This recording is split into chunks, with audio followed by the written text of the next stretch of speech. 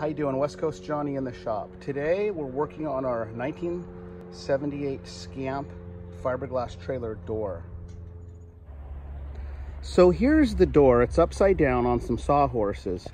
And one of the things we had to do was right inside here, in the factory, they put like fiberboard, but the trailer's 42 years old and the fiberboard, it must have started leaking probably 30 years ago because there was literally rotten wood all the way down inside here, and I had to pull it all out, and it wasn't easy. Then I went ahead and I put some pieces of oak, approximately, about an inch up, over, all the way across. And then we went ahead and put some resin and we filled that real nice and sanded it off. So now we have some nice solid wood in here, which is really what you want when you want to attach your window. You don't want to put rivets into fiberboard. They had rivets into fiberboard, which, if you think about it, that really doesn't do anything. But one of the main problems here is if you could feel how wavy this is, it's literally going like up and down like this.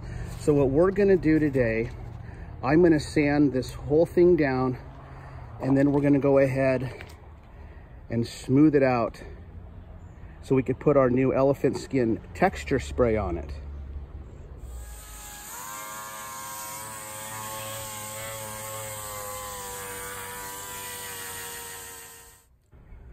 So what we're using to do our sanding, we have a air sander, pneumatic air sander, a DA, dual action, and 36 grit sandpaper. So our goal here is to take all this glue off that used to have the vinyl. There's like a elephant skin vinyl texture that the trailer company put on.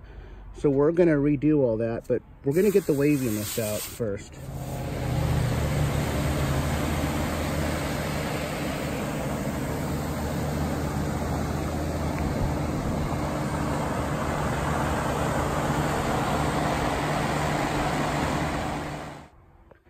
Okay, so what we did after we sanded it really smooth right down to the fiberglass, even though it's still really wavy. I don't know if you can even see that, but it's really wavy.